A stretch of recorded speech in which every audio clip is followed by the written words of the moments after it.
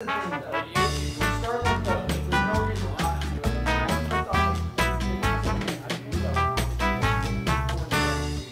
you guys, so we've been sitting here for well over an hour here trying to cross the border into Seattle, and so I figured I'm just going to start the vlog right now.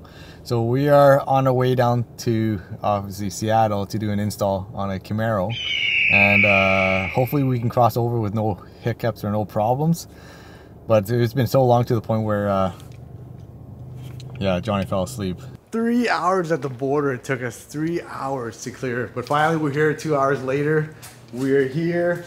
And I guess there's a change in the game plan. We're not gonna start on, because we're a little late right now starting, so we're gonna, instead of working on the Camaro, we're gonna work on the GTR. Of course, this is actually the harder one to work on, you guys, because we're gonna have to custom everything. And what we're gonna do is the upper bumper and the lower bumper, no lip. So that's okay, but everything's gonna be custom, you guys. Yeah, the lip and then the grill, like that line around the grill, so that it doesn't have to happen again. Johnny, how's it to work without the luxury of the shop? Huh? I need my chair. And my lift. No hoist, eh? And my claymore. This is what real work is, eh? You real good. Where are we going to eat tonight? Anywhere. Johnny? What? Chick-fil-A? No. Is there Chick-fil-A here? Yeah, there's Chick-fil-A here. Okay, Chick-fil-A. Or In-N-Out. Probably Chick-fil-A. Chick-fil-A is better. Way better.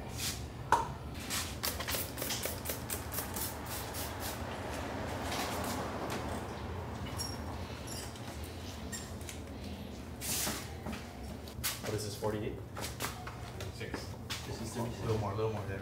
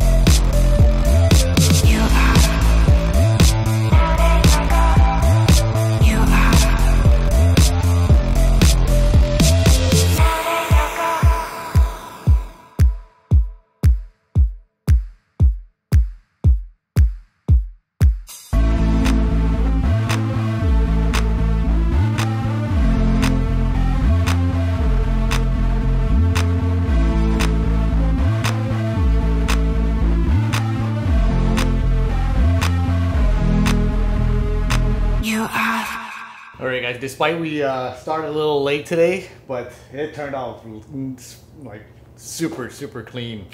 The only thing I gotta do is just a couple of touch-ups right here. I just gotta finish it up. Just gonna start wrapping it all in. But other than that, it's really nice. Turned out really nice, you guys. I just gotta double check everything. Most likely we're gonna have to turn the car around and I'll finish the bottom of the lip and then double check everything and it should be all good. This one should be good to go.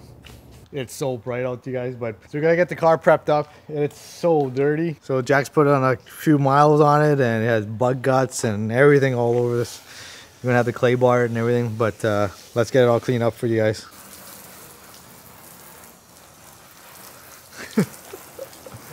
Good old hand wash. Gotta get the... Oh, the hood doesn't... The carbon fiber is not looking so. Yeah, gotta get the dome too. Some slack, bro. Yeah, put in a few miles on this thing. Look at bug guts everywhere. Alright guys, so we're all cleaned up now and we just laid the film down. We're gonna do a full front clip and we're gonna start with the fender here. We're limited with space, so we're gonna work with what we have here, you guys. So I'm gonna start laying it down and then we'll go from there.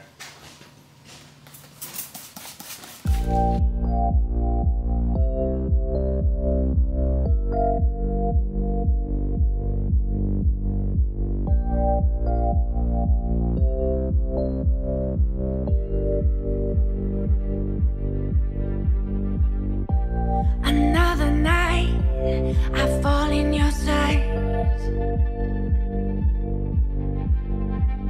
Alright, it's all done, you guys. So I wrapped it all in.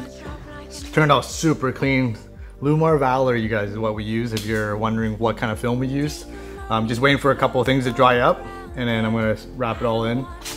Same as behind the fender here. I'm going to wrap it into the inside here just so that when you wash it and stuff, it's easier to not get blown off or get blown holes inside of it.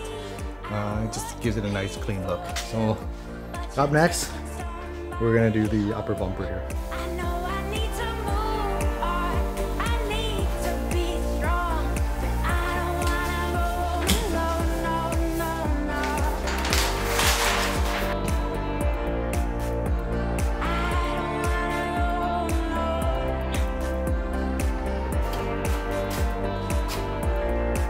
No, I don't wanna go.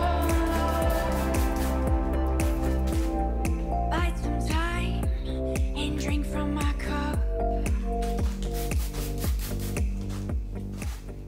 Alright guys, so my habits is I like to wrap everything in it just so that it doesn't blow, like, or have chances of when the customer washes the vehicle that it doesn't blow into the paint protection. So make sure you wrap it all in and you just give it a nice pinch and it gives it a nice clean finish, you guys.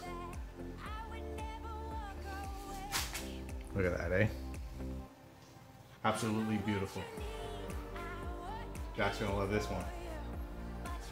His car, well, he drove quite a bit on it and it had a lot of problems in the front, but it looks nice now, you guys. Absolutely nice. So I'm gonna go ahead and go and wrap that in too. So up next, we're gonna do the power dome here. Hopefully it doesn't give us any headaches, you guys. The only thing I'm concerned about is the emblems here. Sometimes they're hand placed and they're not consistent. So cross your fingers, hopefully it fits nice. So far the emblems fit not too bad. It's a slight on the tad on the small side, but it's okay. We can always stretch the film. But overall, it's a good fit so far. I don't see myself trimming or the need to trim around this emblem here. But you know, even if you have the trim, you'd rather have a little bit big to play with rather than too short. When the kit fits decently, it makes the job so much easier, you guys.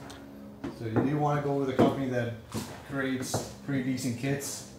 It saves you a lot of time, and of course when it comes to time, time is money. And when the kit fits nice, it saves you money on not redoing stuff and saving film too. I tell you, Amazon don't fool around. Just pounding it right now. Look at that dome, you guys. All done. Just a little bit of like moisture left here and there, but super nice and shiny, and it's gonna stay like that for a very, very long time, you guys. So up next, we're gonna go ahead and do the lower bumper here. Obviously the hardest part of this job. We're just gonna clean it up, let it soak in a little bit because there's a lot of bug guts still on it, even though we cleaned it. We're gonna let it soak in a little bit and then wipe it down and then have it ready to install.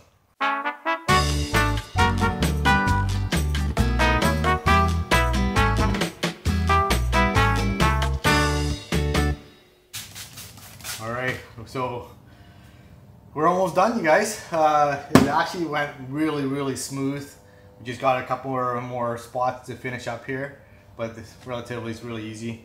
We're gonna lay this down underneath the canard or whatever your dive planes or whatever you want to call these things. But thankfully the kit fits just beautifully.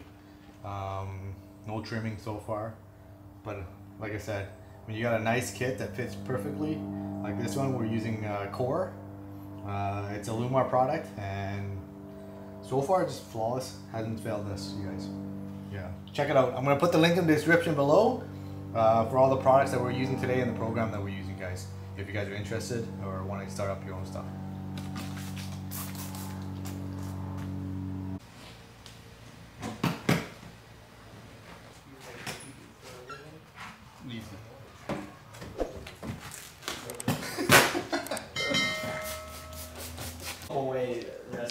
Alright guys, so we're pretty much all done the front end now. There's one more thing that we gotta do, but unfortunately, well, there's a reason why this is the product that you need. So originally this windshield was pretty new, and unfortunately before I got here he picked up a chip. But we're gonna go ahead and still install the film and prevent more of these from happening in the future. So this is the film that we're gonna install. It's called Stack Dynoflex, and this is the cream of the crop, you guys. I just like went through mine and I was just kind of like this.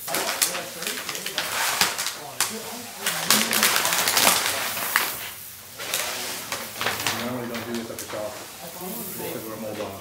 I'm sorry? Normally we don't do this at the shop. There's a lot of like, dude, after the dude passed over here. Hey, you guys, you have your girlfriend this week? Hey man, hey man. It's 2022. It's 2022. Okay. Yeah.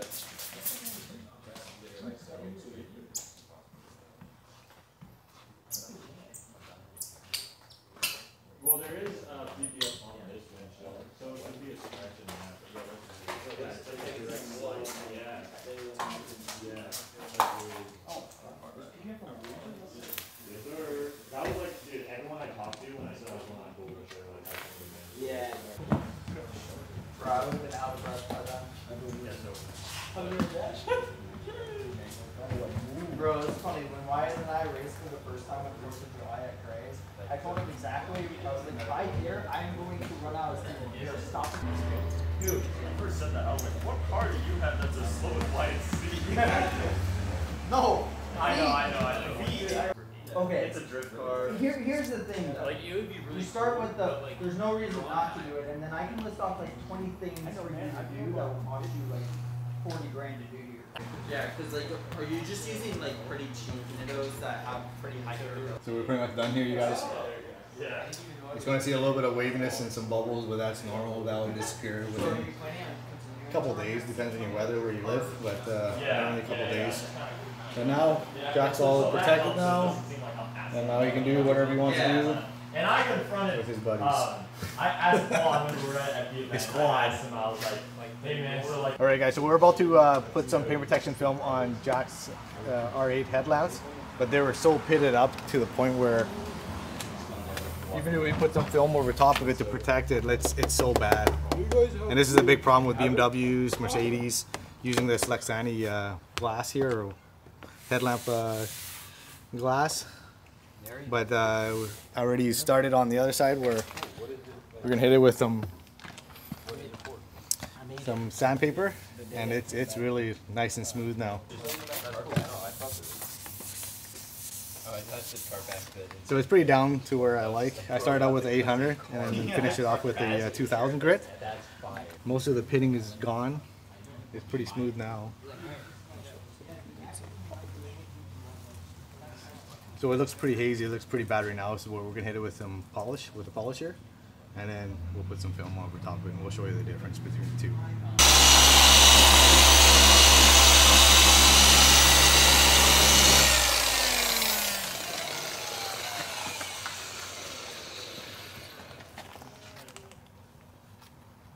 Now this is the most important part is you gotta put some paint protection film over top of it, and that'll keep it from coming back. Because if you don't, even though it looks nice and fine right now, it will come back. So that's the most important step that I want to do. Oh yeah. Oh, we can. Wait, let's gather the parts.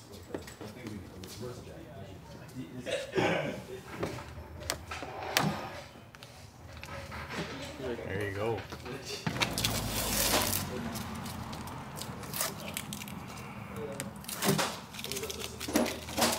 So now this is all protected now. Now all that pitting and stuff will never come back because the film is going to protect it and take all the sandblasting effect away. So this is all good. I'll show you the other side. See the difference. What we have to do is all go run in and go. It's pretty bad, eh? So now we're going to do it to this side, you guys. What do we think? Dude, it's literally brand new. I'm like looking in, I'm like, there's so much clarity. I can see them all back again. The nice thing is it's going to stay like that. Dude, what's crazy about PPF is like there's not much that you could even like react to when you see it because it's invisible. Yeah. So you're like seeing the non-existentness of it, and that's the impressive part. And you're like, whoa. But yeah, now these boys are protected. I thought that this was PPF, but I guess this is just the seam in how the headlight The molding, yeah. created, but yeah, this is much better than that. Big difference, eh? Oh yeah. Better than a new headlight, eh? Yeah, pretty much. You guys bought me a brand new one. $5,000 right there. And it didn't go off. What? So we're just, so Jack's decided to, so we're trying to get a thumbnail, so Jack just rearranging the cars, just so the thumbnail looks a little better.